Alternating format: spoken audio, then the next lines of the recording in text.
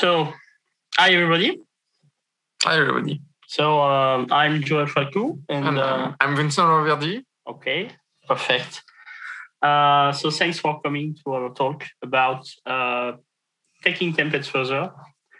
Where we speak about back types and non-type template parameters and what kind of things we can do with that.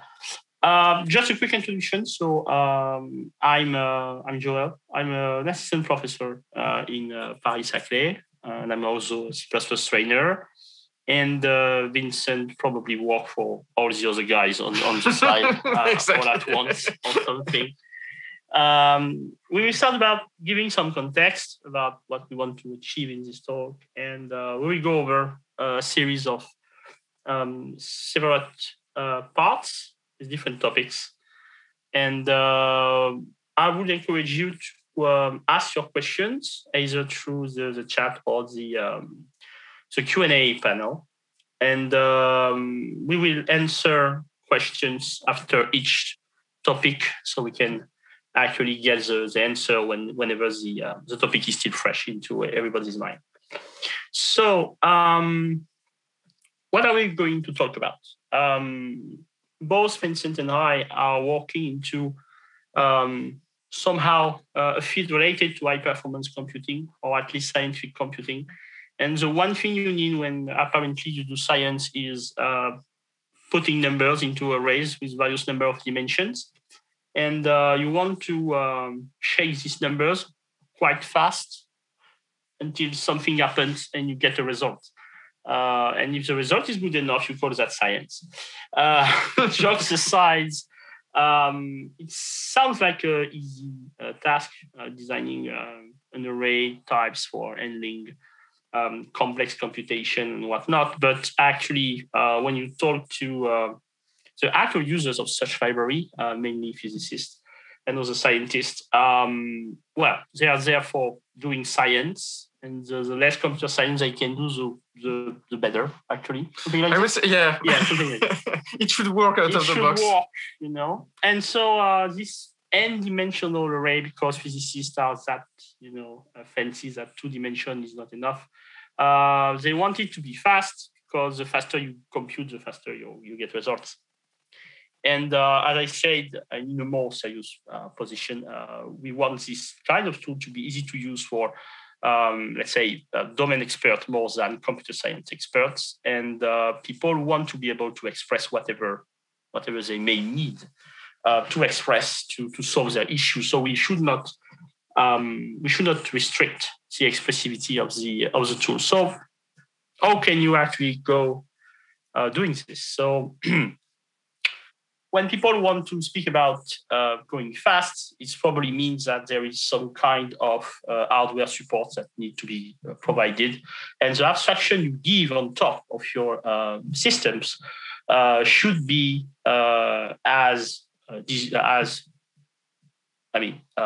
small and non-intrusive as possible. So you should not hinder performances. You should also be able to make your users not able to write bad code, especially in terms of performance. You should make your API such as performance anti-pattern are not something that you can write easily. This means that we need to tap into the domain expertise to wrap all these things. And usually when people deal with this kind of systems, you can probably split them into two kinds. The ones that are just wanting to use this for getting some kind of fast results, and some kind of, let's say, power users that want to be able to very precisely configure or use a very special system. So your code should be able to, be usable by those two kinds of users. And we are doing numeric things, so the numeric code should look numeric. So the amount of syntactic clutter should be minimal. And everything should behave like you think it should behave. There is a lot of existing solutions for that, either based on simple view and containers, either in the standard or stuff like Boost QVM, and the most recent STD mdspan proposal, for example. And you have a huge amount of third-party library based on a system about using, expression templates to do both providing a container system and an evaluation system and so on and so forth. To have worked on this kind of system for a while, we finally find out that there was something that people were doing wrong. Oh, I forgot something. I forgot tested eval array, which is also something which should have been the way to handle value arrays in C++ to do numeric computation with that, but you don't talk about that. It's probably one of the most non-controversial failure of the standard library. So let's forget val array. We won't speak about vector bool probably. Yeah, and vector bool. Don't speak about vector bool either. Now, more seriously, if you want to have all these things working together, it's complicated. And our stance on the issue for quite a while now is that the problem of performance or expressivity or interaction with the new standards come from the fact that all those tools try to do everything at once. They want to provide lazy evaluations. They want to provide the ND-like array container things, the customization protocols, and how to support the hardware. And one of our stance is that these things are four separate concerns that should be solved separately. So if you may know about, we already give a bunch of talk about some of these subjects, how to do proper lazy evaluation and how to manage our support in a generic way. And today we'll just be trying to fit into this pattern of thoughts by trying to see how we can maximize the reusability of those components and avoid this monolith effect by focusing on the ND array things. So we won't be speaking about all those things at once. But the question is, I want to have n-dimensional containers. I want it to be easy to use and rather close to the performance of what I should have if I wrote something by hand. How should I do that? And to do so, we will be dissecting our ongoing project of this ND array library thing, which is called Falcou, and trying to see how we try to solve different aspects of this problem and how we think it actually solves this in a better way than the other solutions. So the question about all of this, and this will be the continuing theme, is that designing an API for a bunch of users is actually hard. And what we want to be able to do is exploiting the maximum amount of information the user put into the code. And this information can be retrieved in two ways. Either I can know about it at compile time, and I need to exploit it at this point, or I will be able to find a way to retrieve this information at runtime. But the most thing I do at compile time, the better. Which means that the users themselves should be able to pass this high-level information as an information to the compiler. We should prevent implementation leak or abstraction leaks, the fact that you force your user to write the code or use construct in your code in a way that blatantly show how the thing is implemented. This makes the API rather rigid. You cannot just change it whenever you need because people probably, like they always do, wrote code that take advantage of the implementation details they guessed from the API you get.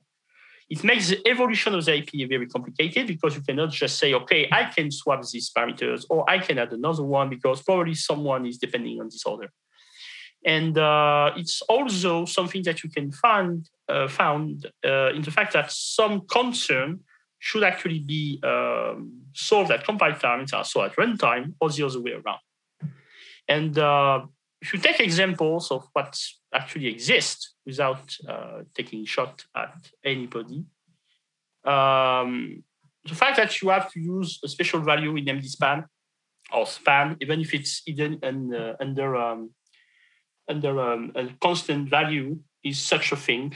You can see that also in the fact that if you are relying on passing a lot of information as separate template parameters, if you want to make a prototype of your type into something else, you're pretty much stuck because you cannot just reorder them or whatever. So this kind of directly encoding the information directly into the types is actually something that limits what you can do. And another example is the fact that, for example, we need currently to pass the allocated types to, for example, a container type, which makes the design and the use of function taking such containers unnecessarily template. So that's a bunch of examples. There is a lot of more. And we wanted to avoid that. And to avoid that, what we wanted to do was to actually design the API, let's say what we call the correct way. Start by writing what you want your user to write and derive the implementation from that and do whatever you can to make it work. The cool thing is that C++20 and C++17 a bit now give us a lot of tools so we can actually go from this hypothetical API to a proper implementation. We will be speaking about three things. We will talk about how we handle runtime components like allocator by using opaque types to not having to deal with allocated types into the container types. How we can specify optimization or options by using keyword parameters, and how we can actually make them work in C++ without too much hassle. And we will speak again about the compile time and runtime barrier by seeing how we can actually manage to have a seamless interaction between options at compile time and at runtime, and having how to say that, an homogeneous way to specify this using NTTPs in generic context. So that's what the things we will be going around. And so we have a small question right now about, is lazy evaluation the same as expression template? Yes, that's basically exactly what we mean by that. We mean by that, yeah. Lazy evaluation is the fact that you build a representation of your computation and later on we will do the evaluation. So expression template is actually one way to do that, basically. Okay. So let's continue and let's jump into the first pieces of information about opaque types. So basically what we want to be able to write is something like this. So we have this array types that is defined by the type of the element it contains, very classically. A tag that will indicate how many dimensions it actually have. Okay, and sometimes you want to use a special allocator to do something. And one usual issue with passing allocator as a type that people complain about is the fact that it makes your type a bit more complex. And if you think about it, most of the time allocators are a very simple beast. They are probably easy to copy anyway, or trivial to copy. And they only take care about runtime information. So what if we can actually just pass an allocator as parameters to constructors and not have to deal with it into the typing? And whenever we assign or copy one array into another, everything is actually done right. So how can we get rid of that, of the allocator type as a parameter, and how can we ensure everything copy or move properly? So one thing we wanted to explore for that was use opaque types. So if I give a definition, a C definition, a type is opaque if you cannot see through it. Okay. Thanks. Makes sense. Mostly you see it means that the content of implementation is not something you can access directly. And one way to do this in C++ is to use type erasure to actually smudge the implementation details of a large variety of different types behind a given actual runtime-based types. So the less people can actually have a look at what's going on inside the types, the less they will be tempted to actually, use some kind of side channel information, like how many members they have or whatever the ordering of the things.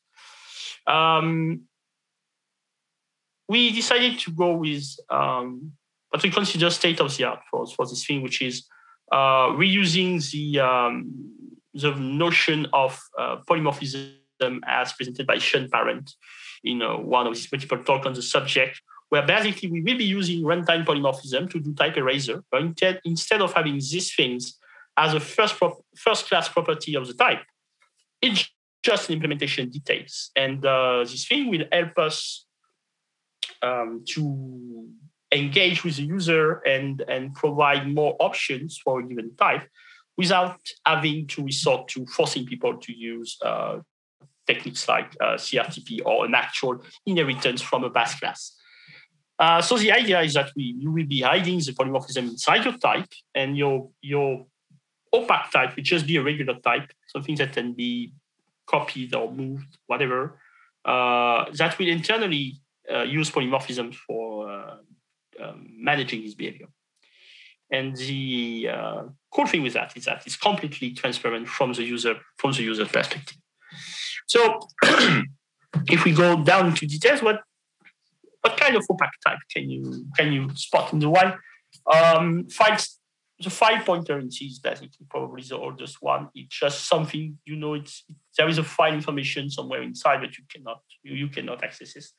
stdne and std function, among other elements of the standard, are also very classical example of opaque types.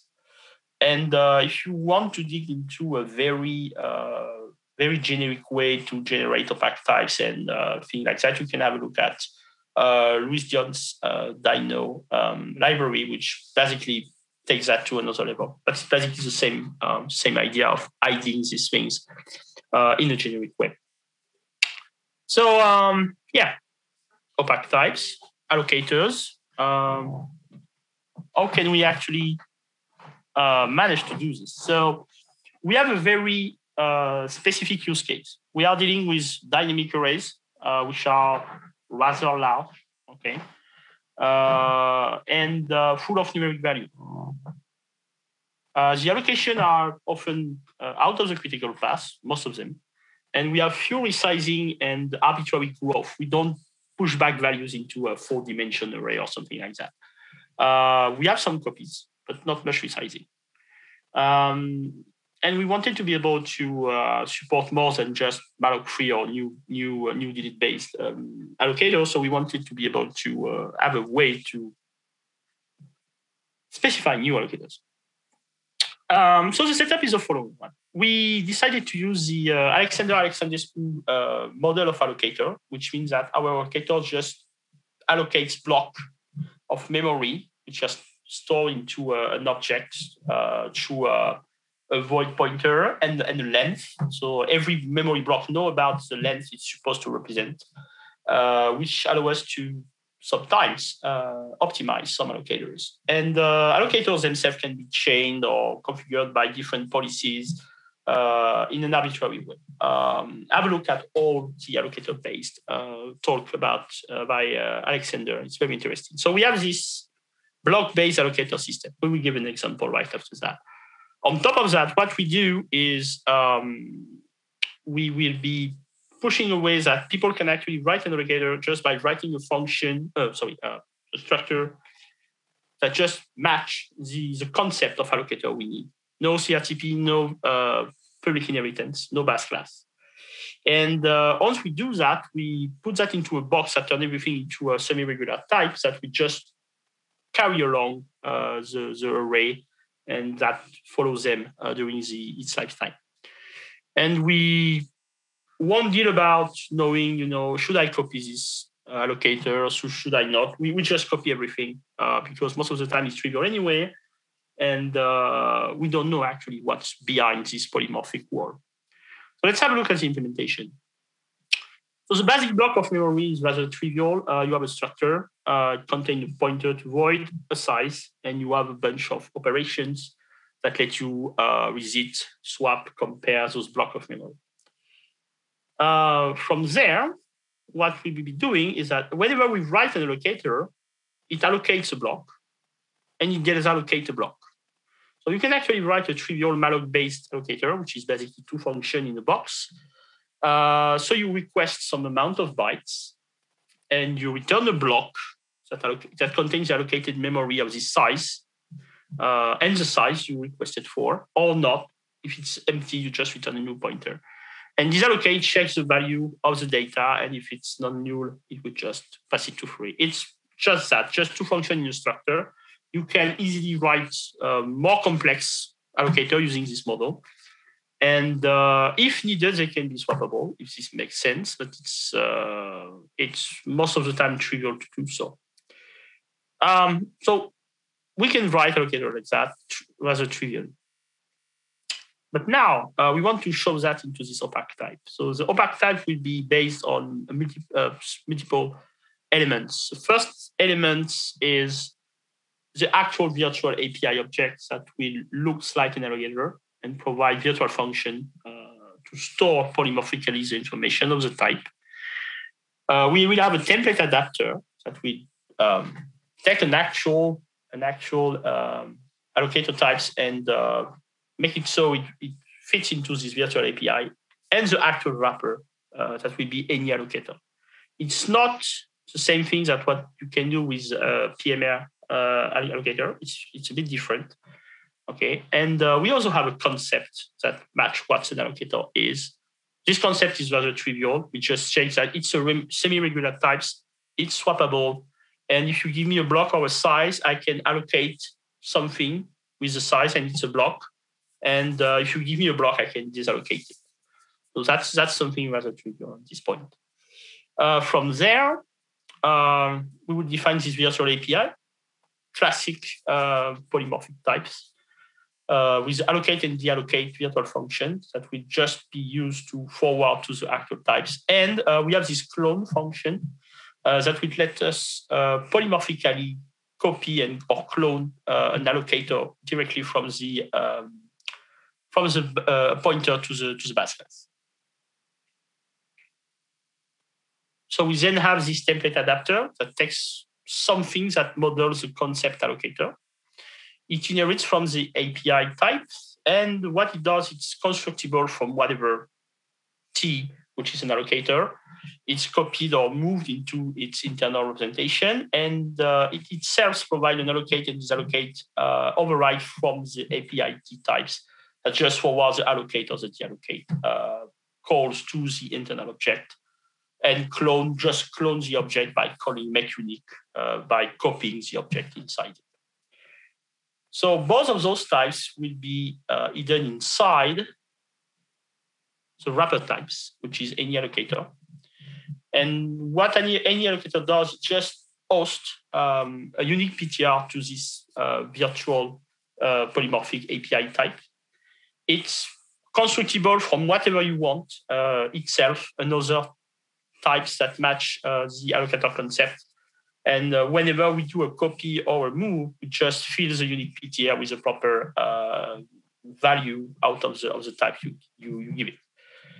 And it provides non-virtual function, allocate and disallocate, that just forward to the actual disallocation and allocation interface of the virtual object, which in turns will be filled with one instantiation of the model class, which will be instantiated with the actual type T itself. And so when we put everything together, we have this any allocator system that just eats up whatever looks like an allocator, thanks to the concept. And from there, you can actually just store an any allocator in our array. So it will cost us the size of a unique PTR. That's the cost of these things. But it will basically simplify all the other elements. We won't have to deal with anything special with regard to transferring or copying the allocator, and the behavior of the array just works. But what if we look at the timing? Because I'm doing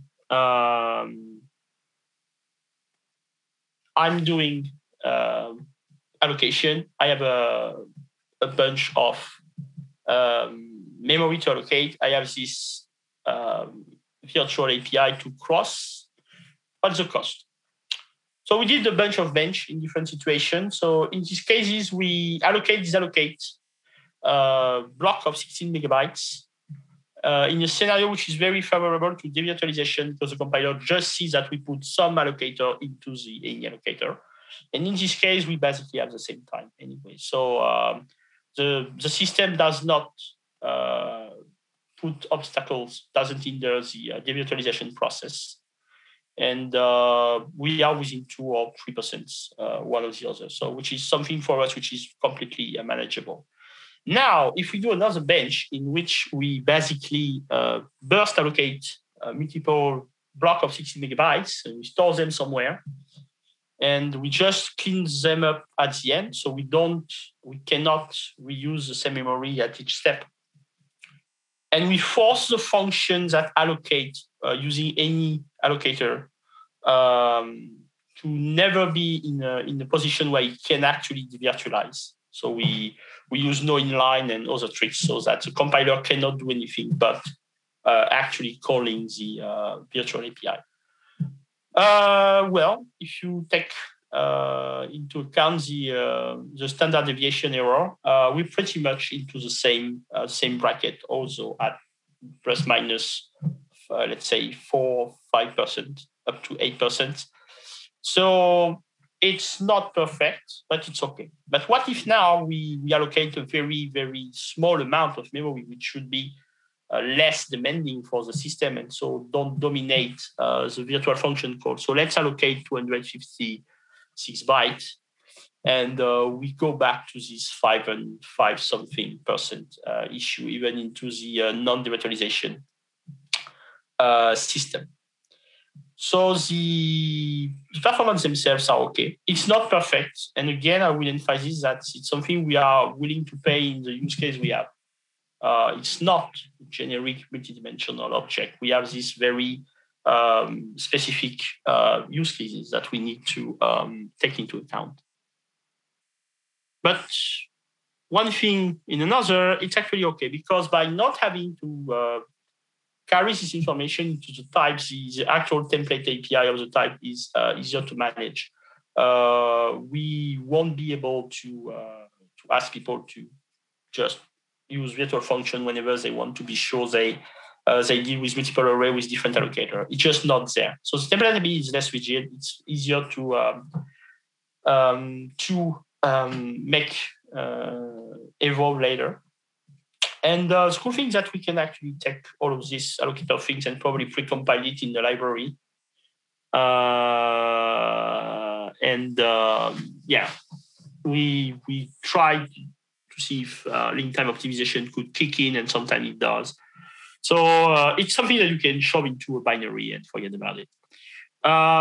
We were also quite surprised by the fact that we can actually get something meaningful using Sean Parent's polymorphic types idea. It's something that is actually easy to maintain and rather trivial to explain to users whenever they want to place a power user actually and make new allocator or whatever. But yeah, we need benchmarking. So that's not probably trivial in cases. But for our case, it was actually quite interesting to be able to get there. So we have a bunch of questions. So why not just use std-pmr for type erase allocation? Multiple reasons. I will be completely honest with you. When we started that, I have no actual clue about PMR, and it was something that I saw at very specific to what the standard was doing. And after digging into it later, the way polymorphic resources works was not exactly what we wanted to get. We should be able to do something with them. But currently, we just decided to go with these things.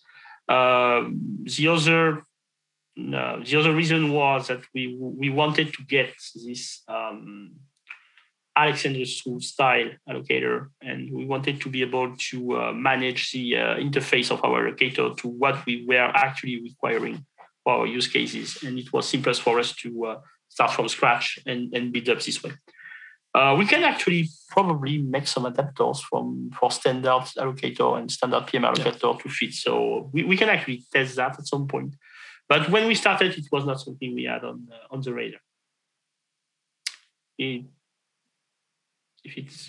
it's answer your question, Andre. Slide 29. Benchmark scenario with different allocator types to measure misprediction. That's also something we should be doing. Those benchmarks are rather blunt in the sense that we wanted to check that we don't end up with completely unusable systems like we spend like 30 or 40% of our time trying to find what's going on. The multiple allocator type scenario could be actually interesting, but probably not something that happens quite a lot in our use cases. But that's an interesting point. I think we should be testing that at some point. That's a good suggestion. Thank you. So we get rid of this pesky allocator type information from the template parameters. The other thing we wanted to be able to do is to find a way to shield ourselves against another problem with defining API, especially in the case where we have a very complex set of possible options. We wanted to be able to write that at some point. Again, we do this. We start for whatever we want to write and try to fit something inside. So we wanted to be able to write this. We wanted to say, okay, I can have a default allocator or whatever, and got some shape. Okay. But sometimes maybe I want to shape in a different allocator, or I want to shape in some specific stride, or I don't know later. I want to have some allocator and some some MPI distribution layout or whatever new piece of API. And we wanted to be able to pass all those information in a way that makes sense. It's trivial to guess and to manipulate. And that doesn't prevent us to actually add new things later on. And one thing we found cool from other languages and other library in other languages that did with array was the use of keyword-like parameters. And we were like, okay, can we actually write something like this when we have some kind of keyword parameters, show it some value, pass all those bunch of keyword parameters and values to the constructors, and the constructor will probably find its way somehow and done. Keyword parameters in C++ is probably how to say that not something people agree about. So let's say that. No problem. Yeah, there's a lot of problem. You can have a look at the 4172 papers if you want to have a check about the kind of discussion that went around that. There is a lot of other cases if you want to have a language-based solution for keyword parameters. What should they do? Or which name of the parameters count? Is it the one from the header? Is it the one from the implementation? What about mangling? And so on and so forth. So what we wanted to do was to say, okay, can we just design something that just do what we need, okay, and see what we can do. So we want to pass parameters as keyword to the constructor of the array and view, so we can actually simplify the API, or actually make it so we can actually define new elements for the constructor later. We wanted also to be able to pass const expert parameters to array and view.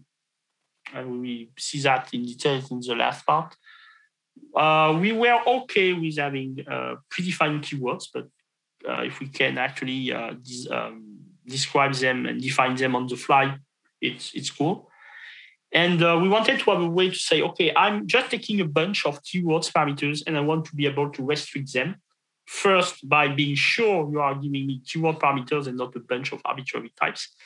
And I want to be sure that the subset of keywords I'm dealing with is the one I want. We started doing this inside Kwaku, and then we find out that it was something that can live on its own. So we have a small library for doing this, called Raberu.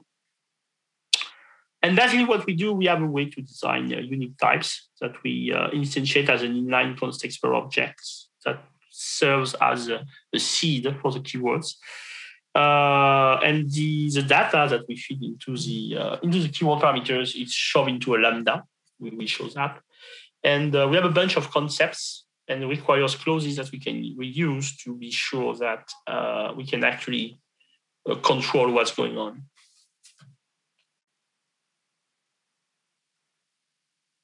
So we have a keyword object that acts as a keyword builder. You can actually build a keyword by actually building an object yourself from these keyword things, either by passing him a local types, this way like we do on line 4, that works. Or we have a UDL things that we can use to say, okay, this is the name of the keywords, and either you can reuse it directly, like we did into the other example, or we can actually show it into a pre-existing const explorer inline variables, and we use this infamous non-standard GNU extension on UDL to parse the characters or the string into a series of char. Not the best way to do that right now, but it works. And so basically line 7 generates a code, which is basically what happened on line 10. We are currently looking at turning that into something where you can actually use a const explorer string like static object, but it's not a big deal. Implementation details. What you want is have uniquely tagged keywords from there. And from there, those keyword things as generic assignment operators that will return whatever value you put in them. And it returns something that we call a linked value, which is an object contained based on the lambda functions. The lambda is responsible of capturing the parameters, and it accepts the keyword itself as a function parameters. And those lambda will then be aggregated into something that look a lot like the overload-like structures that you can use when you deal with STD visitor. And every function call operator of every lambda of this bag of lambdas is put back into the interface. And we basically fetch the value of a keyword by passing the keyword back to this. And we let the function overloads on the function call operators do its magic. And what we also do is we add some kind of a dead end overload for this function call operator. So we how to say that we 1, 2, 3. We can detect that you were using a keyword parameters that you doesn't make sense. If we take a look at that, so keyword types operator equal is basically this. If the parameter is an actual reference, we store it by reference, and if not, we just move the R value reference inside the lambda. And the lambda, as I say, takes the type itself of the keyword parameters as parameters, and returns the value inside as a reference.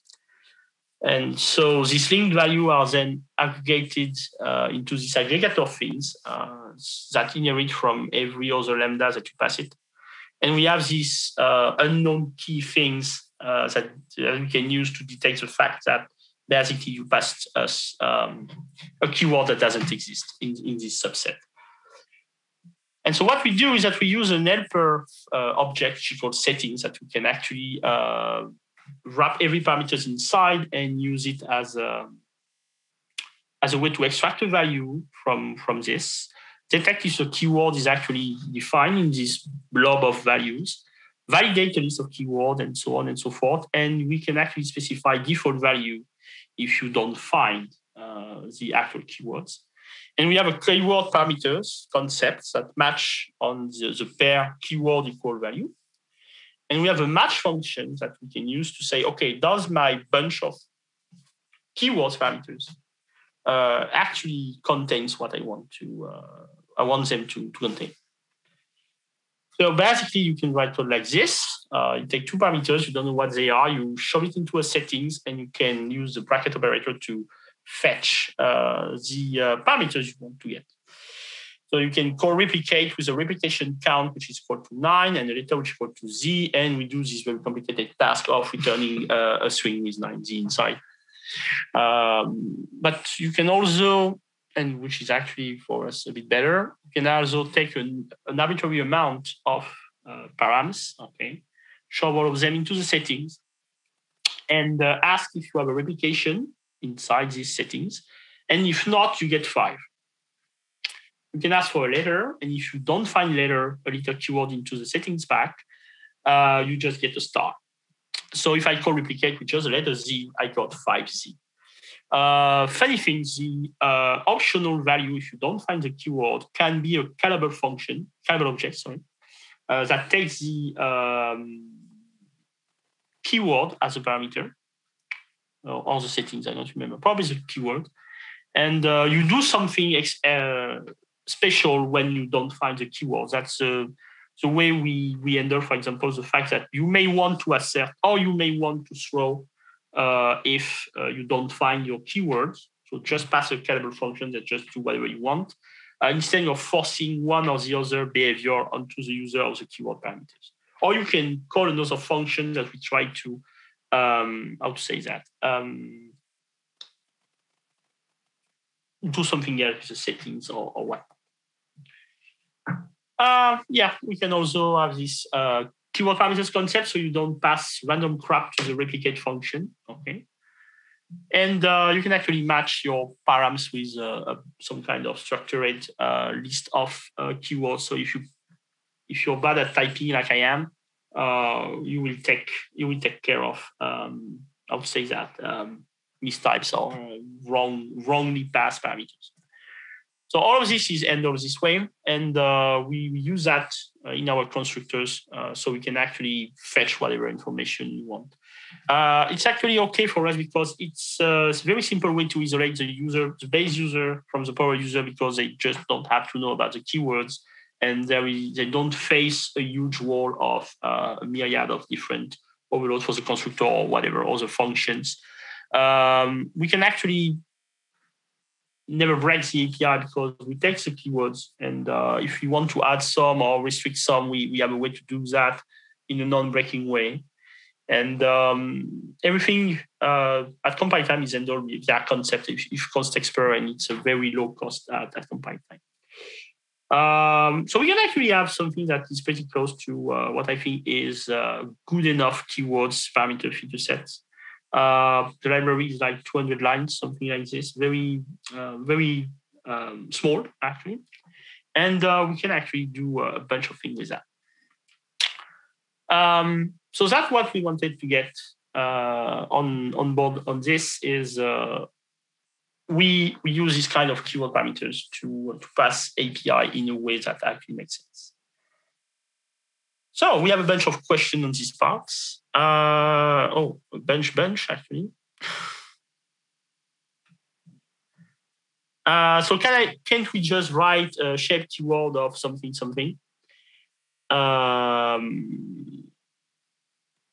Well, we thought about that, and the way we can do this actually, it's a bit en passant, like they say. Let me show back to the actual things. Actually, well, I didn't go into this point of details, but you can actually link a keyword to a bunch of types, and whenever you have a value of these types, it is considered by Raberu to be actually as if you wrote shape equals something like keyword equals your value of these types. So the of shape things return a type which is actually tagged to be associated with the shape keywords. And so basically what we do on in4 is exactly equivalent to actually passing shape keyword equals something. But if you do that, we have another limitation, is that you cannot have more than one non-keyworded types into the constructors.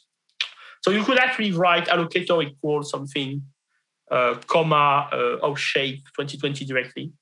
But we find out it's more clear to just, just list all of them. But we have this flexibility on the fact that we can forget some keywords when there is no ambiguity on the fact that a shape is a shape. It won't be an allocator or whatnot. So actually, you can consider line 4 as an example of what you say. And the code gen for good question. I never checked actually more than that what the code gen is for the operator brackets. But considering is a bunch of if const expr that call a single function in a class that contains multiple overload of different functions, you probably end up with something which is correct. We can have a look at that later if you want. But I'm not very how to say that. I'm not very scared about that. Is keyword type erased? Nope, it is not. It's not. It's a good old type. And what happens if I pass repetition equals some stuff? Well, you will have probably a const pointer inside the keyword. Yeah.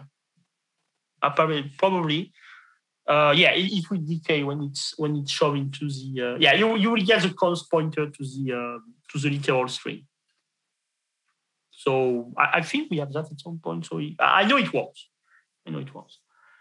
But yeah, keywords are not type erased because we usually consume them whenever we just use them. So they are not something we want to store or to manage in another way than by actually managing them by a template parameters. And can you have a keyword and fix non-keyword overload? Not sure I understand the question. I may be a bit. Can you elaborate, Matthew? Is it on the chat or in the question?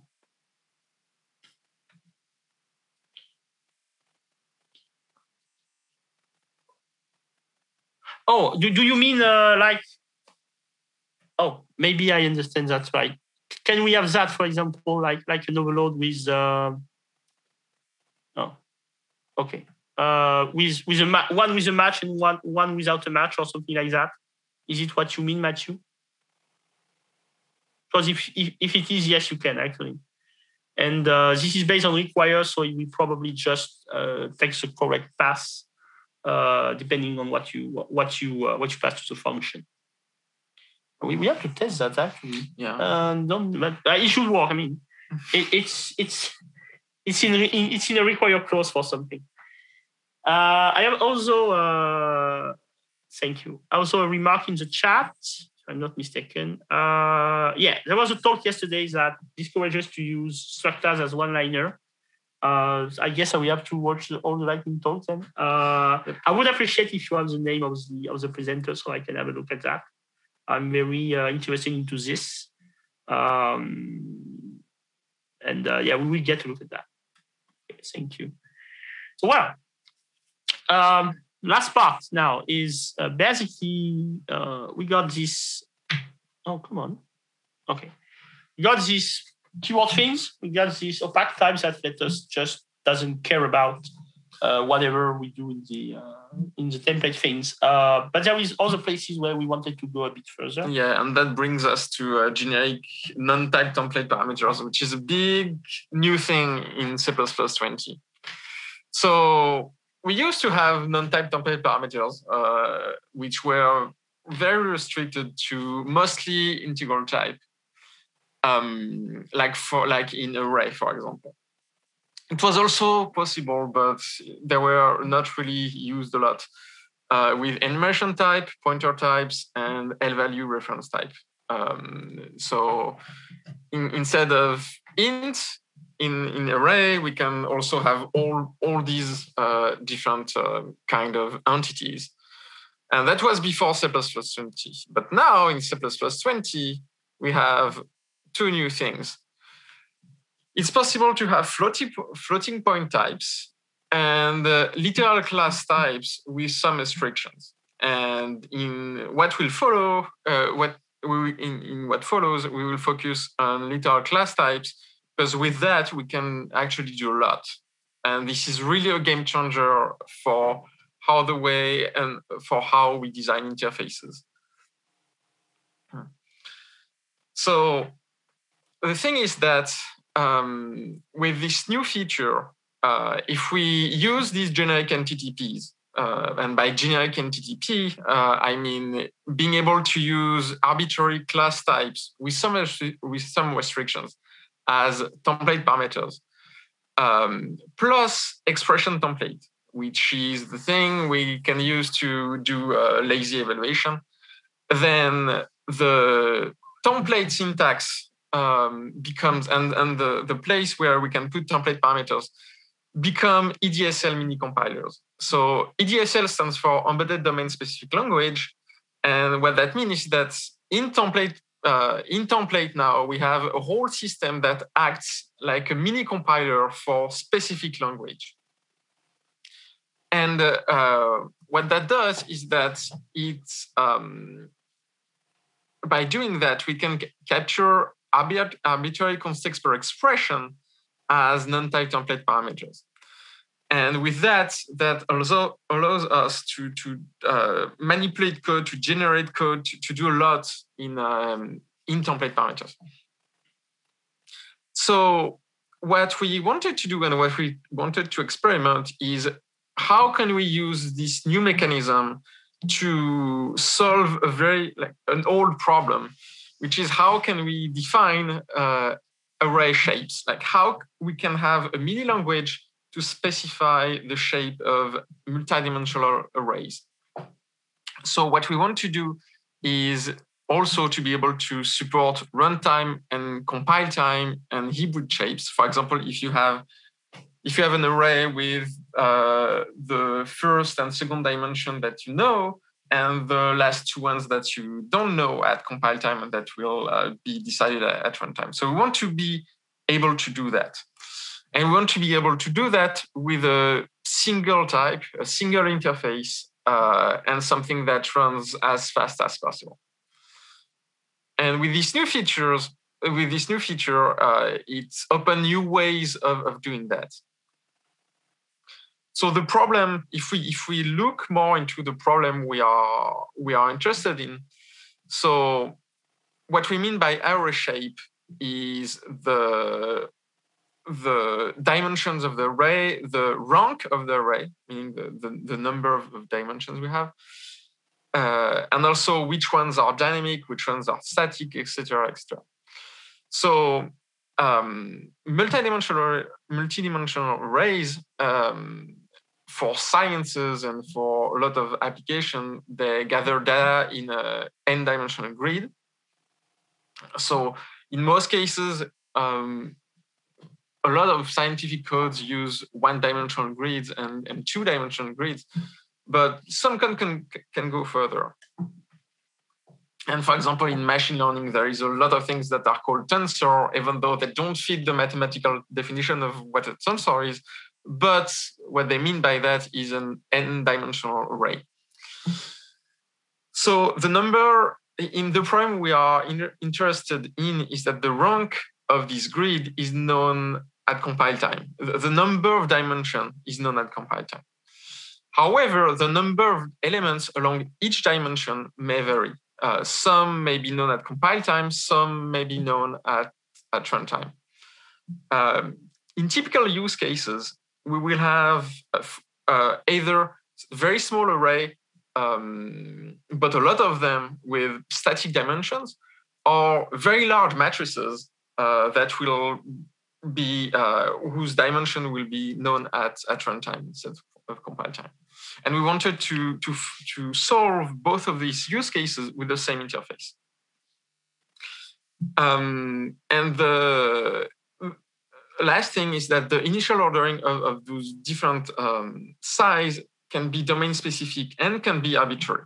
So as I said before, we can have alternatively static and dynamic dimension with high order ranks and stuff like that. So one of the most basic examples is just a 4x3 array. And we want a library to deal with something like this, but that can go far more complicated. So currently, the way it's solved, the way the problem is approached, for example, by mdspan, which is the current proposal in C++, faces a difficult situation because so one problem. So there are several problems. One of the problems is that we have this specifier, which is dynamic extent, which makes it very verbose to describe the shape of an array. And these dynamic extent correspond to -1, which is non-type safe if we type it like that. So either it's verbose or it's non-type safe. So that's the first problem. The second problem is that we want to have a single interface. In our case, we want to have a single interface to deal with compile time and runtime shapes and be able to define these shapes and to pass them to multidimensional arrays and to have everything handled well. So to solve this problem with NTTPs, instead of having this case where everything is an integer, we want to have something far more rich and far more expressive than that. And we want to have something that is at the same time high performance, generic, and expressive. So by high performance, we mean that through NTTPs, it will be possible to do abstract syntax tree manipulation so that the compiler can optimize as much as possible with the information provided by the user at compile time. By generic, we mean that we want unified interfaces so that when users manipulate things that do not necessarily translate in the same compiled code, but that correspond to the same concept, we want to offer the same interface for that. And by expressive, we mean that we want something at the same time that is very terse, but also very precise, so that users can really describe easily what they want to do for their arrays.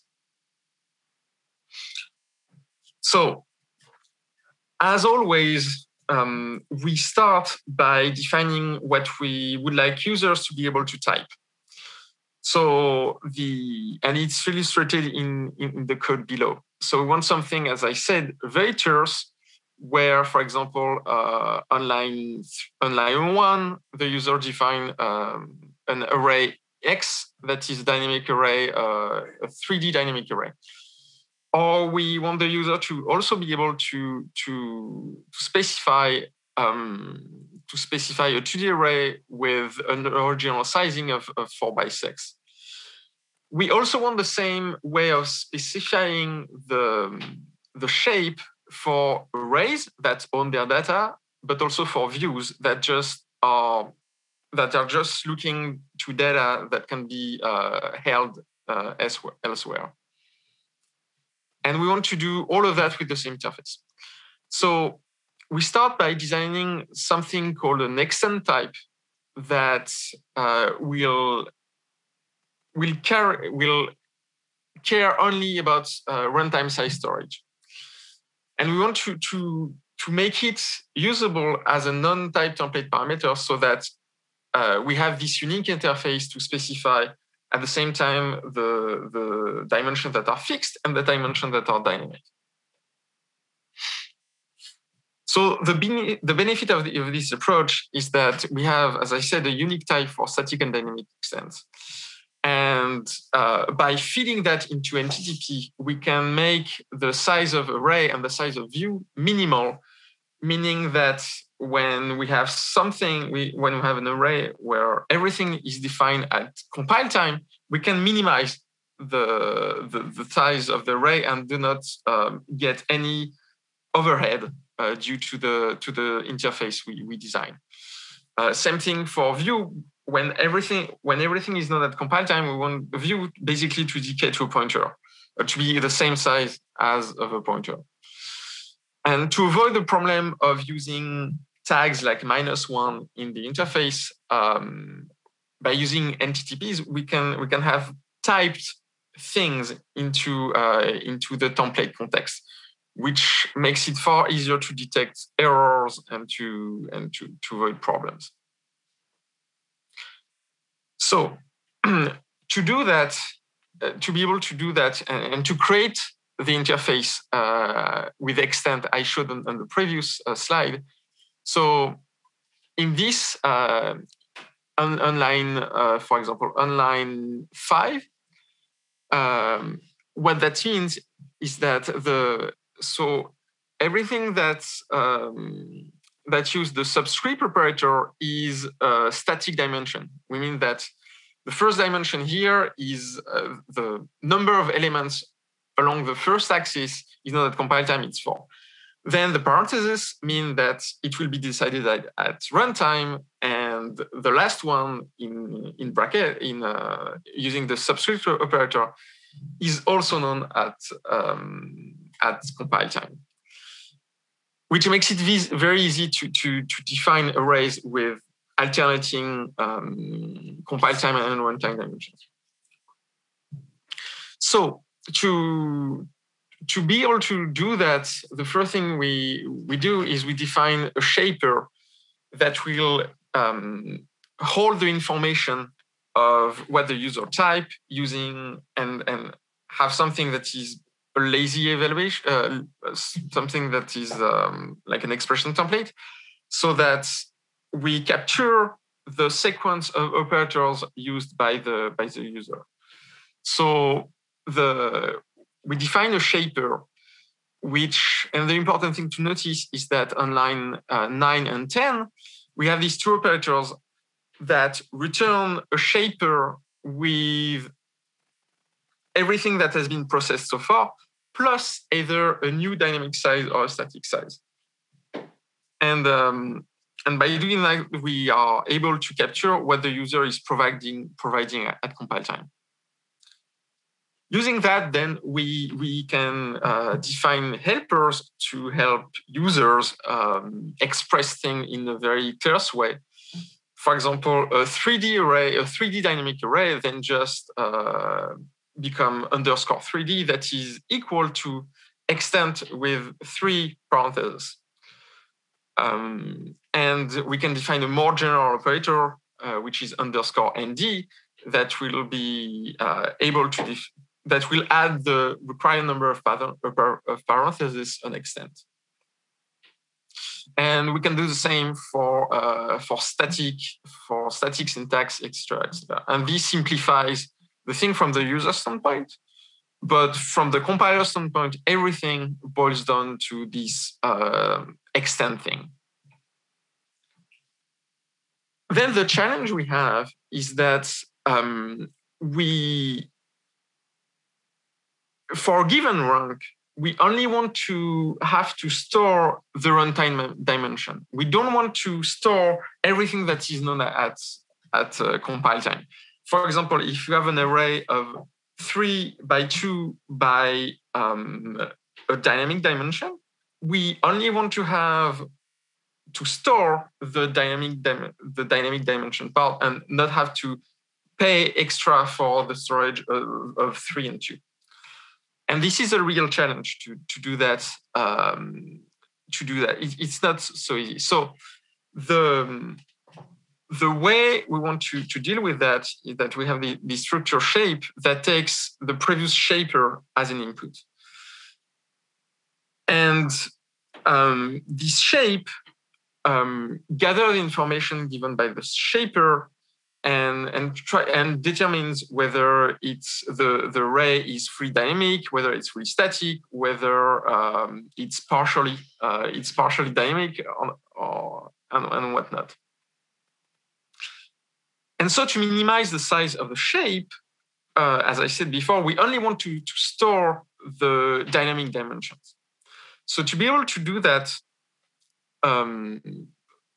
so So to be able to do that, we have this compile time bitmap and the way it will work is that we have this get function on line 14. And this get function, when the thing is known at compile time, then it will just return the value, the integral constant corresponding to the value known at compile time.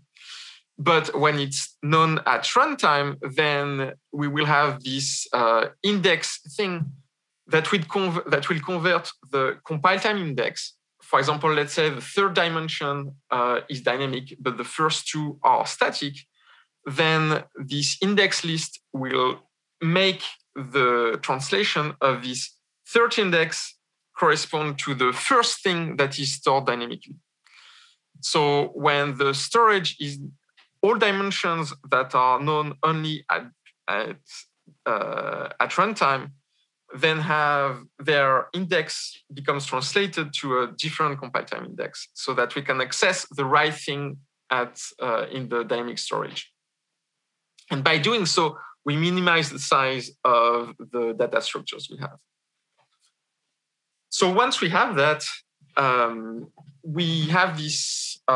So we have these things, these different helpers, and from that we define what we call a view builder. And what the view builder will do is that it will take, using the keyword thing described in the previous step, it will build the shape we want and the stride we want and all other possible options we want.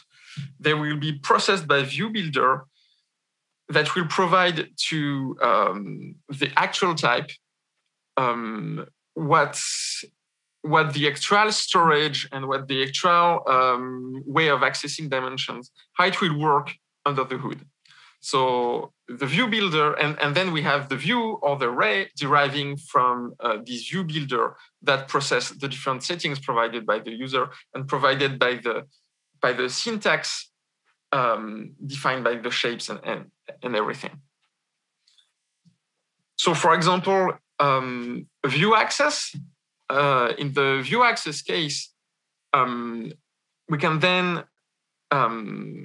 specialize it depending on whether we have a shape that is fully static or that is partially static or that is fully dynamic. And depending on that, the storage will be different. For example, in the case that is fully static, we don't pay the price of extra storage. But in the case where we have something that is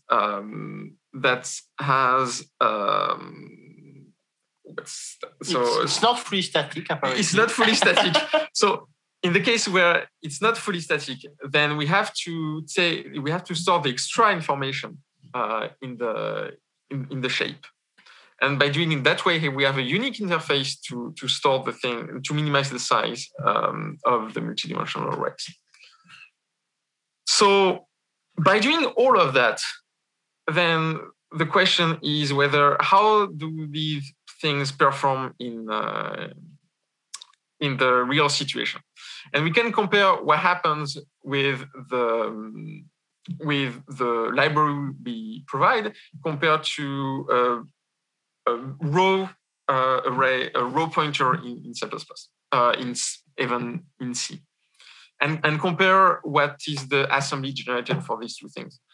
And the good thing is that, so if we look at the row C code, the good thing that it's auto-vectorized and there is direct access to the data and no excess bloat. I mean, it's C. It's C, yeah. It's row C. So it's probably have to do that. But you see, you never know. The compiler is smart. It's auto-vectorizing at least. And now the subtle part. And in our case, we obtain exactly the same thing. Only the name change because the size information is carried to the mangling, and we can retrieve all the information. But we obtain exactly the same thing. The code is auto-vectorized, except that the interface is way nicer and way more generic. Maybe we can take one minute because we have a bunch of time to. Okay, no, so now it's live demo mode, so it probably just doesn't work. Are we still okay? Yeah, it's supposed to be compiler explorer right now. Is it? Yeah, it should be. Maybe not. Wait. Yeah, the answer was no, of course. So it should be now. Okay. It is? Okay, right. So that's the basic things that we had just before. Let's ramp up the font size. So that's the trivial cases actually, because we know everything, we know everything, everybody knows everything. The cool thing is that what happens if we have mixed, compile time and runtime thing. So basically in C, that means that we probably need something like this. Okay. And wait, how should we do that? Oh, let's be, like very no, let's be, let's be nice with the C side. So we just have 16 times n to process, okay? And yeah, it just do whatever it does, okay? Just do some loops over that because it knows it's some amount of 16 times n. So what about what we do this? So yeah, we add that. Okay, so let's have a look again at the C code. Okay, and that's what we got. So, well, it's actually funny because we have a loop there, okay, exactly like the C code, and then we have some leftover things on the sides, which is basically looking a bit different than this one for whatever reasons, but we still have this vectorized part. Another funny thing is that let's keep this one things and let's do something not really very smart, but let's say we do whatever, like we have a two-dimensional array, so let's move on this way. So that's normally the point where I'm botched that up, but you tell me if I write crap, okay? So this, and in our cases, we want to do the same thing. So we could actually do a double for loop, but something we didn't. Oh, come on! Something we didn't spoke about actually. What's the name for that? It's probably this, because when you say containers, they are not that far away. We got some kind of algorithm on it. So what we can actually do, so our algorithms are a bit different from the standard one, in the way that they does not iterate on a bunch of containers. They iterate on what should be at some point called an iteration space, but currently you pass the shape of the whatever, and then you have to have a lambda there. Takes y0 and I1 as indexes because you have multiple dimensions. So you need to work them somehow. And so this is going down, this is going up. And let's do this. And so it's probably something like this. So the one of the benefit of the okay, does it compile actually before I'm starting doing this? So I'm working on on V using the full shape of V. So I will be recursively running the loop on that. And 1, 2, 3, 4. Oh, what does it do? Oh, it does a funny thing actually. Oh, that's GCC. Okay, so GCC knows that's something which is a pack of 16 things. So it basically unroll everything. And put the loop on top of that. It's not very smart. Well, it's okay, but it's not very smart. But let's see what, where is our, okay, I will take some precaution. Let's use trunk. Yeah, Clang was not able to compile our black magic with NTTPs until recently. So, and bam, we are back to the vectorized things. And it's probably, it's 1, 2, 3, 4. 4 times 4 equals 16. So it unrolls the inner loop by doing 16 things in the vectorized way, and it just loop over, which is exactly what we want. And the cool thing is that I can actually change that to a different shape, like this, for example. It doesn't have to touch the thing. And I don't know what it will be doing, actually. What does it do there? A lot of crap, apparently. No, it's still vectorized. Yeah. By PCs, apparently, but it works. And then you have the trading thing. So it just adapts itself. So that's the cool part. One other cool thing is that, if we go back to that, for example, it won't work. But let's do nothing inside. That's a cool thing to do. We don't do anything. It's basically nothing. We can pass those static view by value, and it's basically passing a pointer. The size of these things is like size of void star.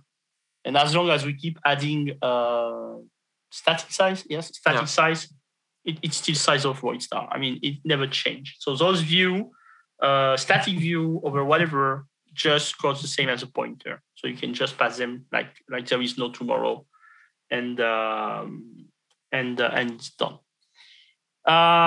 It's a bit different for the array things because the array carry dimensions, but basically what's going on there is probably, okay, it's not happy because I didn't include array, of course. I knew I would botch that at some point. But we don't do anything, doesn't do anything.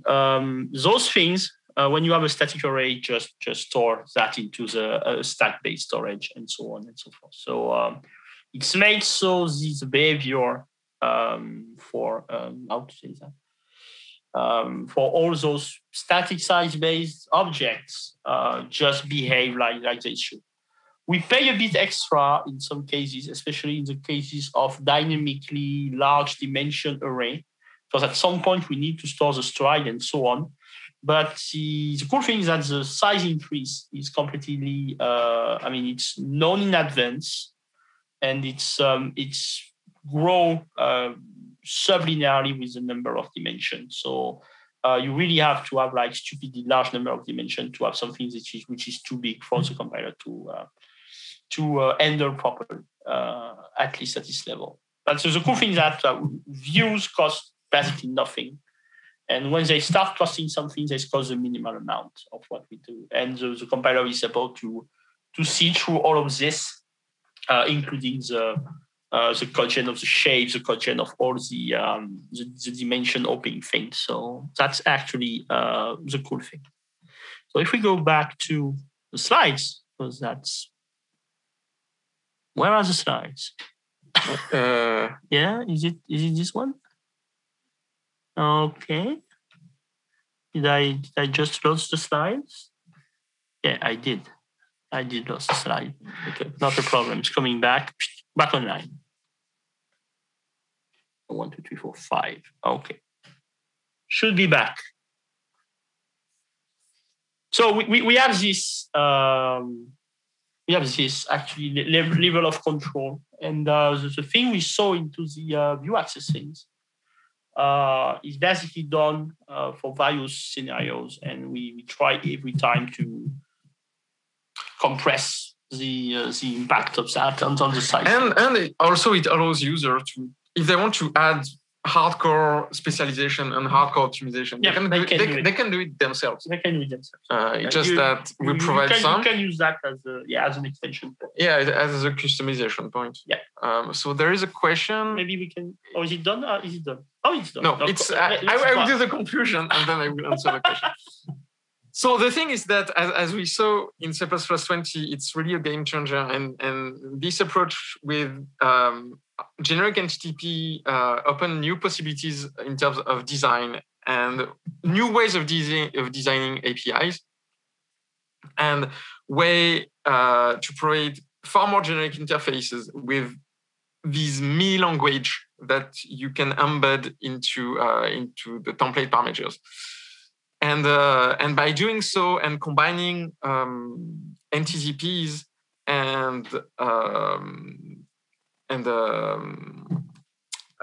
expression template, we can forward a lot of domain-specific information and to the compiler so that it can make high level of optimization. So the approach we took on multidimensional array shapes was a non-incremental approach, meaning that we look at what was done before, but we try to restart from scratch and say, how can we do it better with the new things that are available in C++20? We have a unified static and dynamic array abstraction that is at the same time terse, rich, and natural.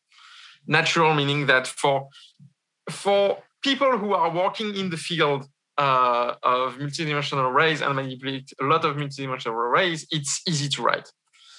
And as we saw in Compiler Explorer, it provides high level of optimization for multidimensional arrays. And one thing one highlight of this part is that is really to consider the combination of generic NTTPs and expression templates as EDSL compilers. Compilers to process mini language in template as template parameters. So now I can answer the question. So can you specify? Yeah. Okay. So can you specify implied alignment for views? You mean stride, I guess. You mean stride, or you mean memory alignment? Because both are possible. Memory alignment, yeah. That's probably going to be an aligned allocator somehow. Or we can actually have an alignment. We can. View have no allocation. Yeah, of course. No, but view has no allocation. So we can have an alignment parameters. That's okay. Yeah, yes. You can pass that as the alignment equal. Yeah. We can have that. Yeah, sorry. As a keyword. Of course, we have no allocation. But for arrays. Yeah, for arrays, we can have both. We can do both. No, yeah, we could actually add an alignment things on top of that. If it's context in the template, we can actually possibly pass it down to adding the built-in assume aligned things directly on the pointer. Should be doable. I see no technical issue with doing this. So yeah, we can do that. I see where you're going with this. Other question? Yeah. We will probably do that. We have to make an issue. We need actually to do this. Yes, indeed. Most of the time, that's exactly a good example of these power user things. It means that most people don't care about that, but when you care about it, you need to have a way to do that. And now, we can just add the keywords, do the things, and we get the information. So that's perfectly doable. Yep. Any other questions? Apparently, we have some more time. So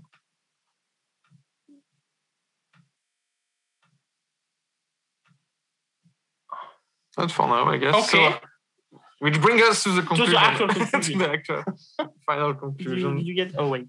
Yeah. Okay. Is it? Okay. Yeah, it's working. So let's conclude. So as I said before, C++20 is really a game changer for people who are doing a lot of compile time optimization and template metaprogramming. These these generic NTTP things are really a thing.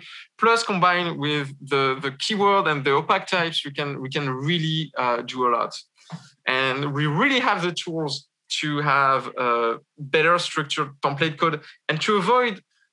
For years, we have been trying to avoid to have spaghetti code, but in some way, some template code is still type unsafe. Now we have the way to make it structured and type safe. Let's say template codes like fetch code.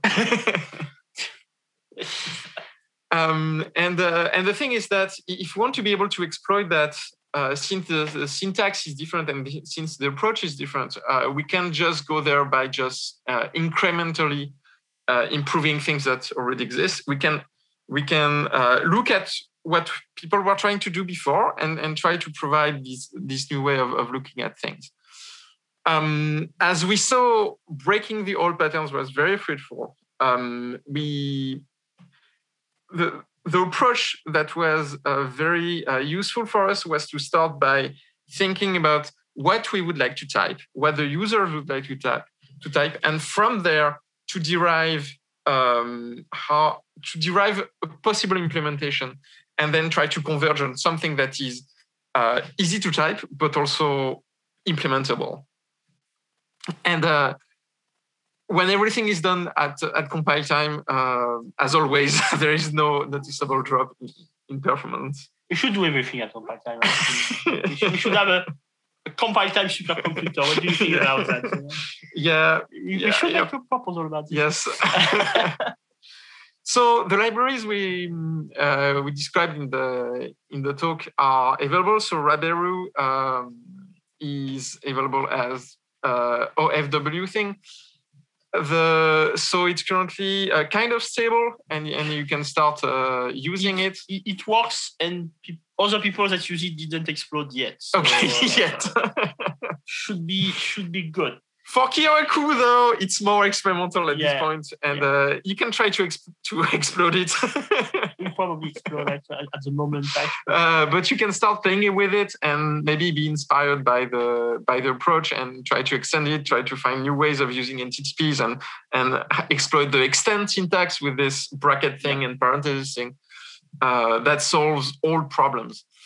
For the years to come, something we are very interested in is the kind genericity in template. And by that, we mean that currently template parameters are either types or values or templates.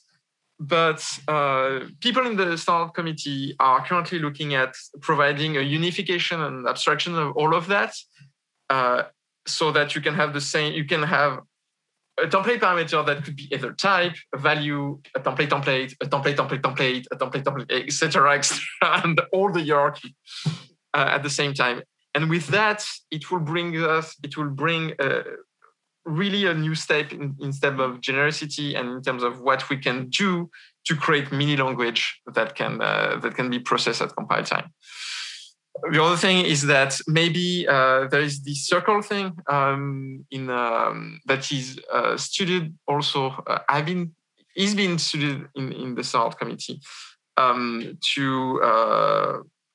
which are currently extension of the compiler embedded in a new compiler, and maybe with some of the approaches that are used by Circle, we could do what we are currently doing in a much more simple way, and also maybe a much more expressive way.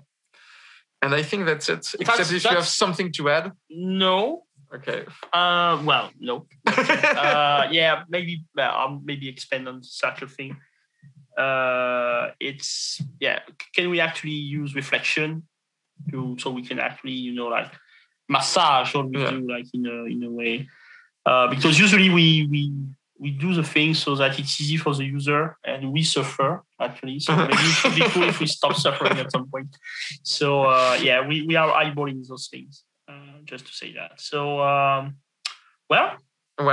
think it's a wrap. Thanks for your attention. If you have any other questions, it will be a pleasure to answer them. And please think about filling your feedback survey whenever you have time about this track. And we will probably be there a bit more into the Discord chat if you have any other question or want to discuss something in details. So thanks again for your attention. I hope you enjoyed this talk, and probably next time. Have a great day at the end of the conference. Enjoy your keynotes, and see you soon. Bye. Bye.